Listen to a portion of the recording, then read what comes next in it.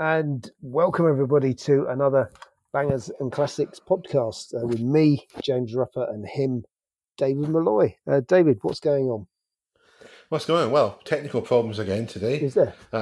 Yeah, of course, yeah. You were castigating me for my tardiness. Was I? Oh, yeah, of course.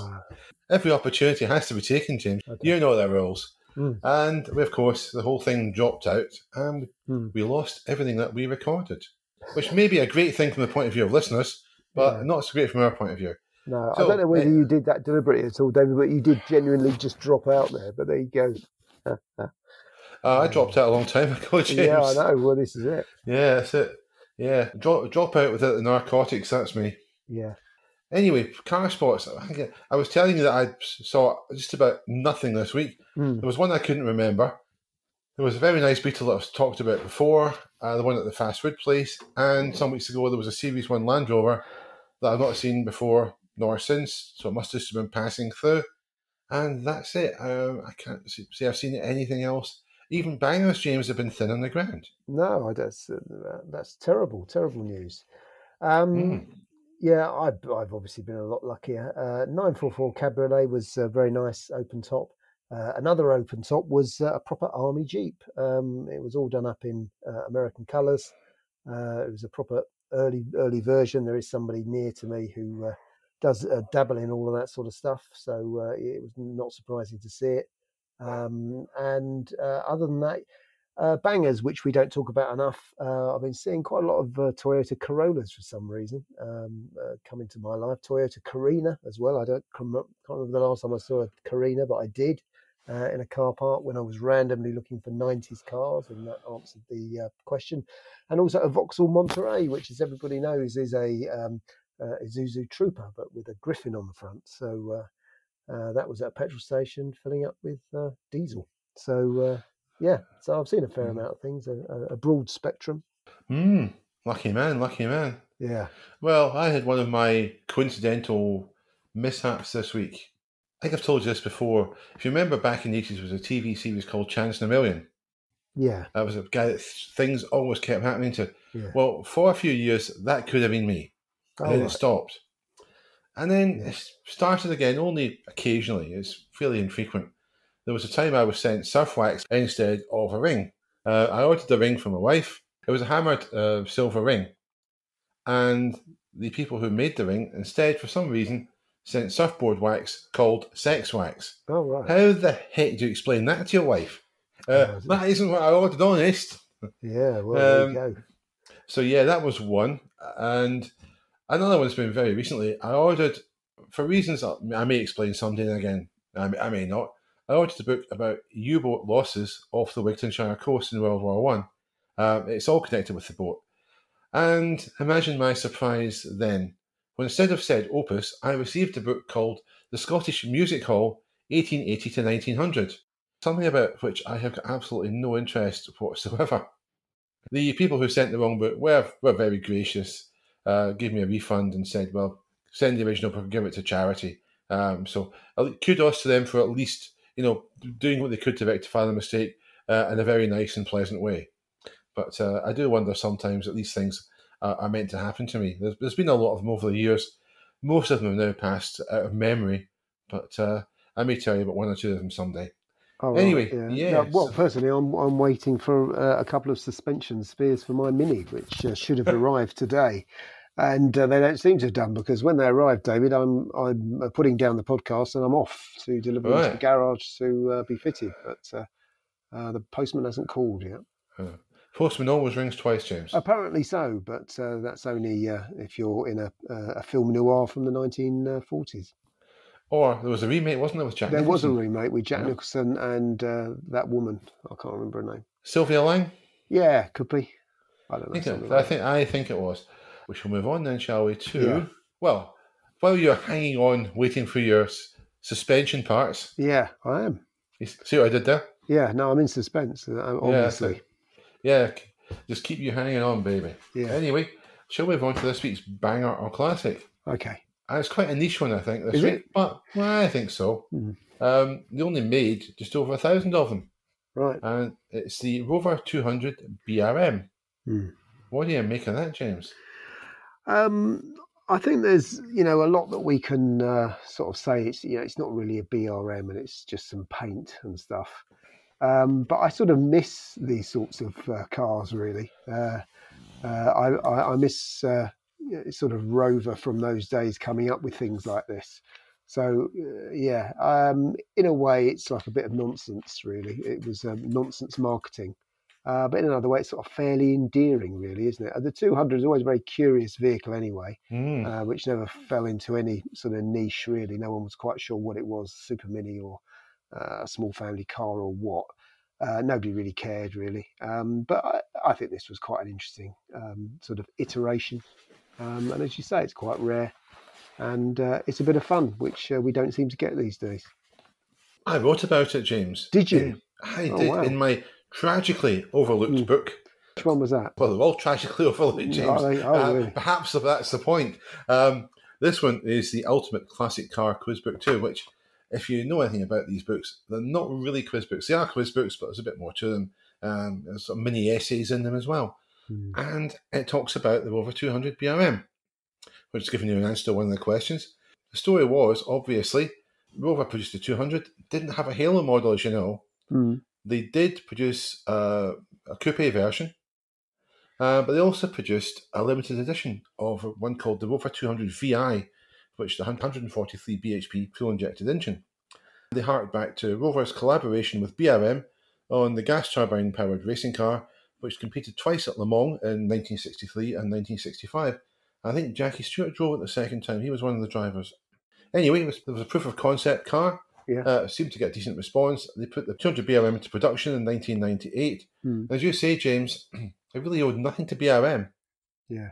All you had was the name, and air intake in the front of the car was painted orange, as many of the famous BRM racing cars. So that was it. What you did get for your money was a standard engine, but it got better suspension, lowered and stiffered, close ratio gearbox, Torsen differential, and you had red quilted leather seats and door panels with red carpeting, a two-tone red and black steering wheel, and you get aluminium heater controls and trim. It went okay, it handled pretty well, and it was too expensive. Yeah. They tried to sell it at £18,000 at first, and it didn't sell. So they dropped the price to $16,000, and for the month of September 1999 only, as far as I know, it was dropped to £13,495, which is quite a swinging discount. They built 1,115 of them, with about 800 being for the British market, 312 overseas. And today there's around about 90 examples, or I should say today, when the book was written last year, there was about 90 examples registered on the road with the DVLA, with another 250 or so being on Sorn. And of course, all of them are the racing green with the orange air intake. I think it's quite a nice little car.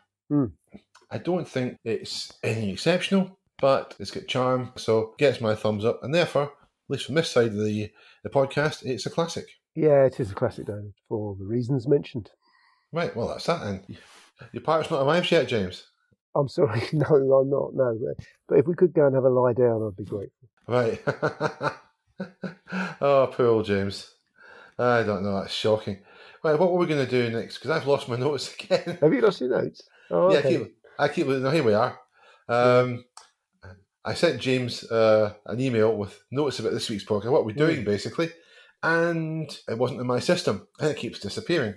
That's pretty much obvious. I think from most weeks, you think these guys don't have any notice whatsoever. No. And yeah, you're probably right. But however, next item in the agenda, cracking your fingernails in the background, was we are going to have to choose, I think, a nautical theme for Bangers and Classics to celebrate the fact that we now have a boat. And Mr. Corrugated, who is a regular correspondent on Twitter, suggested that we should perhaps look at the Captain Pugwash theme, which is the trumpet hornpipe, as the nautical theme. Now, I don't know what you think of that, James, but I think we need to look at broaden our horizons beyond that a little, and I've got some ideas. Perhaps you've got some more, and I think we should then debate them and choose one. Obviously, we've got Captain Pugwash. We've then got the theme tune, a very grand and very stately theme tune, I have to say, from Vangelis for the film 1492 Conquest of Paradise. We've then got a sea shanty. We can't not have a sea shanty. And I'm going back to my school days here when a chap whose nickname was Rummage volunteered a sea shanty to a music teacher who was a poor, mousy little lady. She must have had a terrible life from the absolute bunch of hooligans I went to school with. But she did ask for sea shanties to be named. And Rummage stopped and said, frigging in the rigging, miss. So we'll go with frigging in the rigging. It's not really a sea shanty, but in form, I suppose it is. Yeah. And the last one is described as true Scottish pirate metal. Whatever the heck that is, it's by a band called Ailstorm, and it's Nancy the Tavern Wench. And I really rate it. I heard it in a bar in Glasgow one day some years ago, and I thought, what the heck is that? I like that. And there you go. I think it's an ideal theme tune for the Bangers and Classics fleet because it's just absolutely out there. But what do you think, James? Yeah, I mean, this isn't sort of my stuff, really, is it? Because I'm very much a landlubber, and all the adventures at sea are going to be down to you. So, pugwash is as far as I ever got to being on the water. So I think that's a very good suggestion, subject to copyright, of course. But no, I think you've come up with some very grand suggestions there. Yeah, it'd be nice to have some sweeping, majestic theme, which is appropriate for a podcast of our huge standing.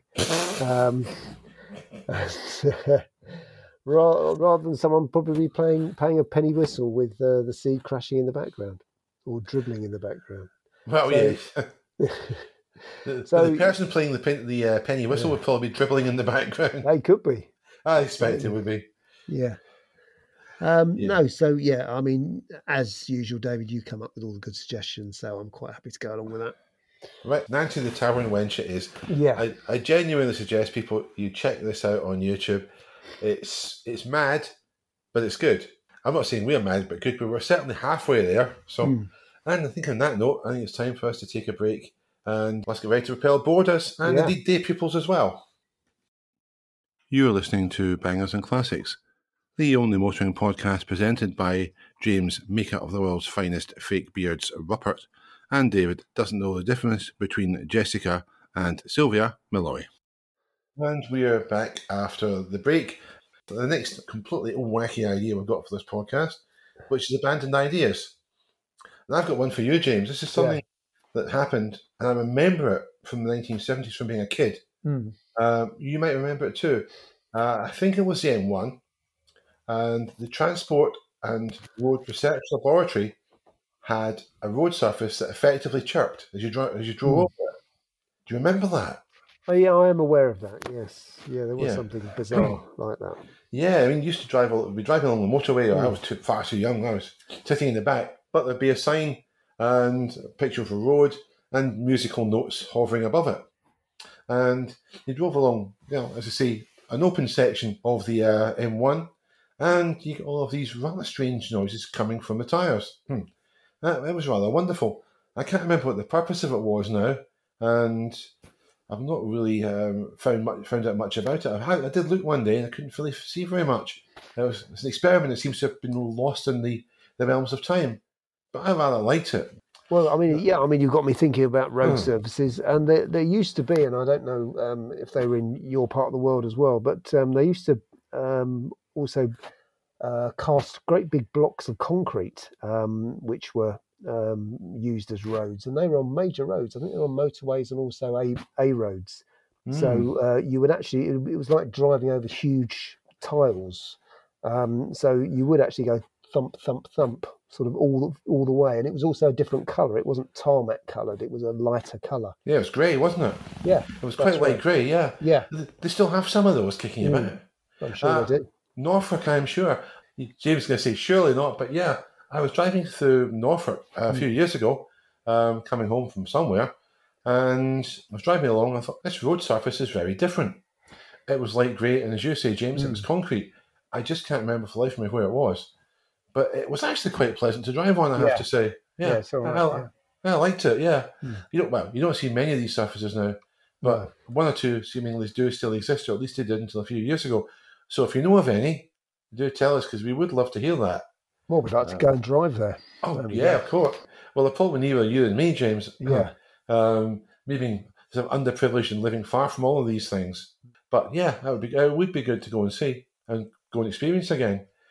Obviously, another abandoned idea was the quartic steering wheel as fitted to the Austin Allegro. Why do you think they did that, James? I don't know. Nobody knows, really, do they? I think it was supposed to enhance the driving experience or something. That we did. There was one in our family, an Allegro with one of those. It was a very early Allegro, which didn't last very long. Actually, it sort of expired very, very quickly. But yeah, I think the Quartic steering wheel, wasn't it? They just thought it made it sort of easier to drive, sort of thing. But it's a bit like the Tesla steering wheel, isn't it? I mean, that's like a small rectangle, isn't it? On the can't you specify one which is like a very weird looking sort of aircraft style one? So it's a bit like that, but yeah, but also wasn't. I think it wasn't originally intended for the Rover SD1.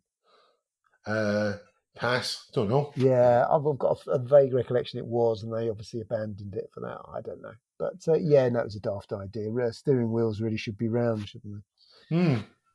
Absolutely. Ideally. But Quartic steering wheel wasn't a success. It's not remembered with any great affection. But what about the next thing on our list, James? Vinyl roofs. Yeah, I remember vinyl roofs. Yeah. Yeah, rust traps, weren't they? Yeah, apparently so. Yeah.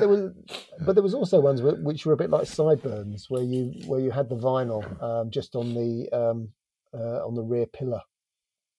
Yeah. They weren't anywhere else, and always I didn't mind those. I thought those were quite stylish, but Sometimes you get vinyl sort of quarter roofs, so just not even the rear pillar. yeah, no, that's right. The rear section of the roof, and the obviously the C pillars would be covered in vinyl, but none of the rest of it. No, that's right. There is I think that was an old sort of coachwork design, which I did research and write an article on. But obviously, once I've written it, I've forgotten everything. But yeah, I think that's where that actually comes from. That design is that it's a bit like a roof of a pony and trap sort of thing. Very weird, really. But it's a bit like those American cars, which because they sort of had those, didn't they? They had bizarre vinyl roofs as well as the old plastic wood slapped down the side and stuff like that. But yeah, they would really go over the top. And you would have like portholes, coming back to the nautical theme, on like a Lincoln Continental, wouldn't you? Or the Tornado, I think it might have been, wasn't it? Yeah, and that was so. Yeah, you would have vinyl plus a little porthole, and really, when you think about it now, you just think, well, that's bizarre, isn't it? But that's what they did. The whole thing was bizarre. I mean, vinyl roofs, I just don't get the whole idea behind them. Yeah. It used to be certainly even into the 70s that if you were buying a normal family car, the higher spec models came with vinyl roofs. I suppose they were offered as a delete option as well. You could say, I don't want a vinyl roof from my Alpine GLS. Thank you very much. For the life of me, I don't get it at all. They looked ridiculous. Yeah, well, there were flares then as well, David, as well. And it's hard to make a case for flares, really. But although you got a lot more material for your money, so I suppose with that you paid for extra material to go over your head. Well, flares are quite handy if you're going to distress at sea, I suppose. Oh, absolutely. When I was thinking flares, David, I was thinking about trouser flares. But there you go. I know you were. Of course. I mean, blimey, I knew some guys that was the only flare they had was the one at the bottom of their trousers. There you go. Probably applies to me as well, actually, when I think of it. Anyway, before we take a break, there's a bangers and classic public information announcement to be made.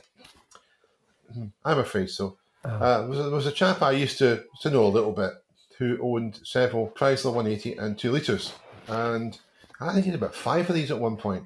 He was never ever seen, to my knowledge, to drive them. Had kept them in various garages round about Ayrshire, was restoring them. And the story I've heard is that he wanted to restore them to perfection. He was a very talented welder, so it was quite possible he could have restored them to a very, very high degree indeed. Unfortunately, the lad in question seems to have passed away a few years ago at a young age. I'd lost touch with him then, and I don't know how long ago it was, but someone told me at a car show that sadly he was no longer with us. the reason for making the announcement is I've also been told that these cars are now in a scrapyard in the vicinity. Now I'm going to go and check this out. But if anyone's interested in a Chrysler 180 or a 2 litre, or at least getting some parts from them, stay tuned to the podcast because I'll try and find out what I can, see if any of them might be savable, or if they're capable of yielding some useful parts, because parts for these cars are going to be horrifically rare, like the cars themselves. And I know that the lad in question would love them to live on in some way. So if we could perhaps do that much, it would be a good thing, I think. Anyway, let's move on to a break. We regret to inform you that this year's Bangers and Classics convention has been cancelled, as the phone box in question has been double booked. And you join us for the final segment of this week's podcast, and we're going to kick that off with a challenge. And there's no budgetary constraints in this one. The only constraint is the vehicle in question must be drivable. It doesn't even have to be in the UK. Even on planet Earth, we'll accept one if it's extraterrestrial, don't care. The challenge is to buy the most pointlessly opulent classic car you can find. And there are various bonus points for finding things such as a hot tub, a dartboard, or a proper Italian coffee maker. But I'm sure there's other things as well we'll give bonus points for. Anyway, what's Mr. Rupert got? I'm desperate to know. Well, I don't know. Yeah, I mean, it's all too easy to find hot tubs in cars these days. What I went for, and actually, obviously I'm a cheapskate, so budget is always important to me. But for 11,999, I could get a 2008 Toyota Century. It's a 5-litre V12, and it's got all the bits and bobs on it. So it's massaging rear seats and air rear seats. I mean, it's a fairly old car, but actually it's got absolutely everything you could ever want. Massage seats, and all of that sort of stuff. And I just think it's a fairly pointless car because it's a upmarket Toyota that nobody would really care about. But I think you can have a lot of fun with it, and you can't hear the engine because it's a V12, and it'll last forever because it's a Toyota. So I thought for 12,000, and I can keep the rest. That would work out very, very well. But you might think it's rather pedestrian and boring, but I really don't care, David. Well, I went OTT with this one. Did you? Oh, yeah.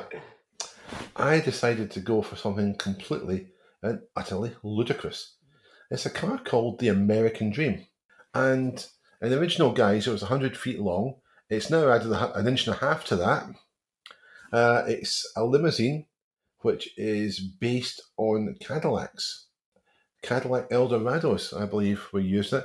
Something like 6 were conjoined.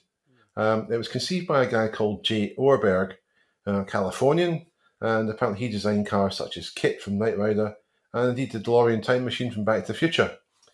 This was something completely different, though. This is a vehicle, and you're going to love this, originally swiveled in the middle so it could navigate corners.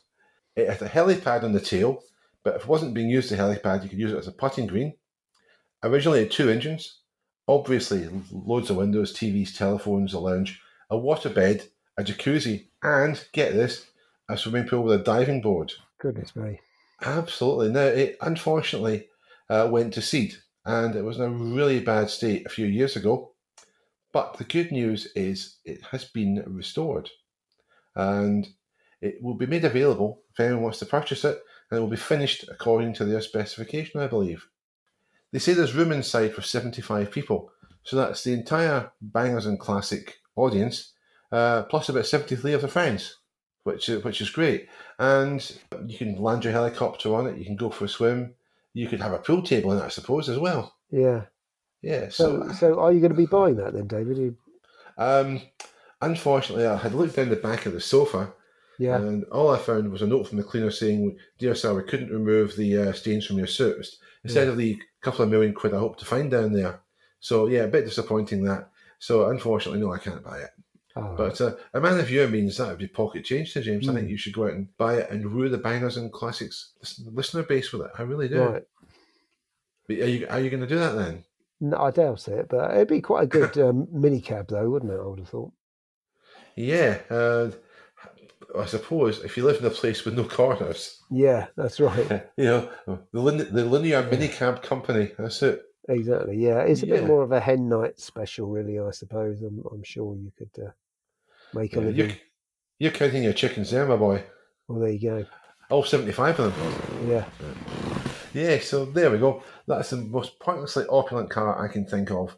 And yeah, there's something great about it. I mean, I don't really like headlight specials, etc. But this one, yeah, I'm prepared to forgive because it's just so OTT. And that leaves us with one more thing to do this week. Oh, really? Yeah, I've got to go back to the danger zone, James. Oh, right. Yep, it's the FSO Polonaise. Oh, Do you remember that? I do, absolutely. It's basically the FSO Polonaise with a hatchback on it, really, and or a more unattractive body plonked on top. So there you go. Yeah. I mean, Yeah, I don't think apparently, it handled any better or anything. So no, well, this was in production for a long time. it was, yeah, Yeah, it was produced for over 20 years, I believe. yeah, Based, as you say, it's based on the Polski Fiat 125P that was built in Poland under license from Fiat.